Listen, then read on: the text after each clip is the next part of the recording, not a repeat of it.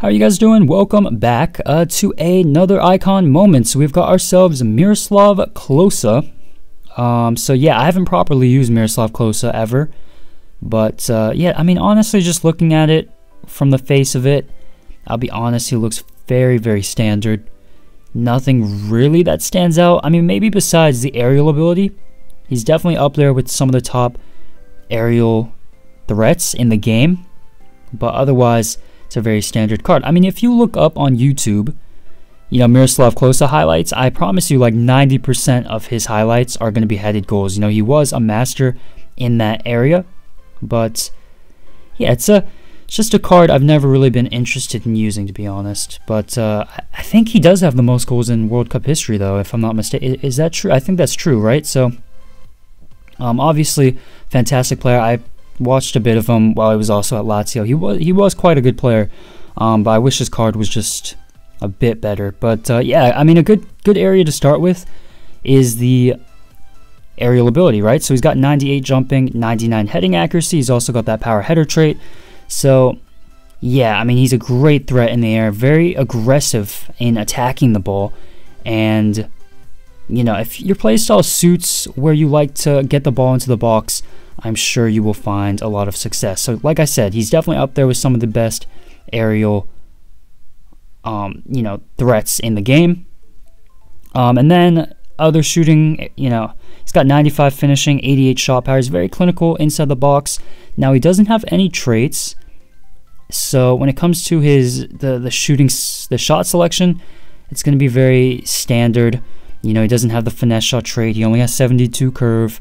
Doesn't have outside the boot, long shot taker. So yeah, he's like most of these strikers, going to be very restricted inside the box. That's where he's going to be most dangerous. And then he's got that 93 volleys, very good technique when striking the ball. And then you go to the 96 positioning, right? So this is an area I was actually quite underwhelmed with, which might be very surprising to you, considering, of course, that is one of his highest stats. But let me explain my reasoning. So the first thing I will say is I experimented quite a bit. You know, I used him in one, even two striker formations, and I also applied the stay central and stay forward instructions. Because obviously, with how his playstyle is, you want him in that box, right? So you don't want him obviously drifting wide. You don't want him dropping deep.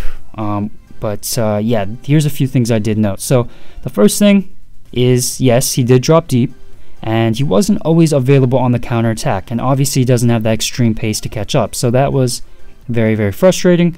Another thing is that, as I said, despite the stay central, I did notice he liked to drift into wide positions, and obviously since he's not technically gifted, he's very, you know, when he is in those wide positions, he is pretty useless. You know, he doesn't offer you anything with his skill set, unfortunately. Another thing is when you hit the byline for a cross with your winger, you know, he either runs to the near post at an angle where it's practically impossible to score from, or he would just hold his run on the edge of the box instead of finding that space to go, you know, picking up those spaces to score. So yeah, that was also very frustrating. Another thing is that I felt like his runs were very straight, very predictable. They weren't dynamic, you know, and I felt like he congested my creative players by kind of, I guess, gravitating towards them, if that makes sense. So that was also really annoying. And then the last thing is, I felt like, going back to him not being extremely dynamic, I felt like he was static, particularly when driving centrally, maybe with my like attacking midfielder, and oftentimes would fail to provide me with like an option or an outlet. So yeah, the positioning was just really underwhelming, and with a player like this and how he performs in game and translates in game, positioning is so important. So yeah, I was very disappointed in that area. And then the passing, very, you know, average again. You know, he doesn't have that consistency, the accuracy in the final third to pick out the pass all the time. 80 short pass, 74 long pass. And then the mobility, he's got 94 acceleration, which is actually quite good, 88 sprint speed. But, you know, he's not going to feel rapid. And with the 83 agility, 82 balance, although he does have the lean body type, you know, he doesn't feel great on the turn, a bit stiff. And having the 85 ball control, 84 dribbling as well, considering those stats as well aren't great, you know, he's just, again, just extremely average. You know, he doesn't offer you much when he's on the ball, and it's really a card that's, for me, very one-dimensional. And if he's not scoring goals, I feel like he's not much of a use. So, yeah, for me, honestly, it's probably one I would personally avoid.